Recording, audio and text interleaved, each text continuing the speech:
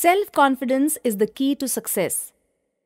The famous behavioral analyst Grace Fleming considers self-confidence as the key to success.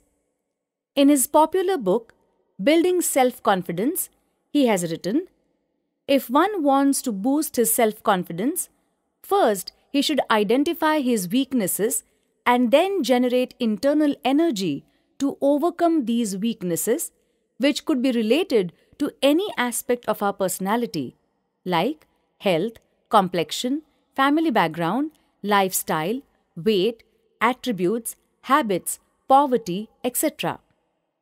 We should reach the core of these weaknesses and seek effective remedies.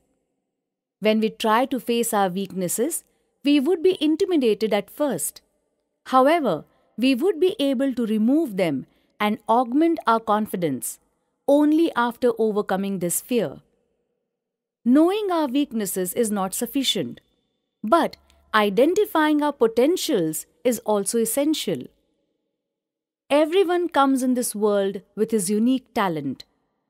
This natural talent could be extremely useful in boosting his confidence. Behavioral analysts believe that our health would improve if we joyfully practice yoga and walking exercise. Laughter reduces negative thinking, while praising others brings appreciation to ourselves. Practicing yoga and taking adequate sleep have miraculous impact on our behavior. Self-study energizes the mind, while introspection gives us a better understanding of ourselves.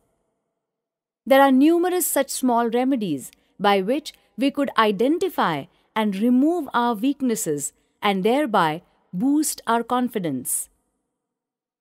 Akhanda Jyoti, May-June 2015.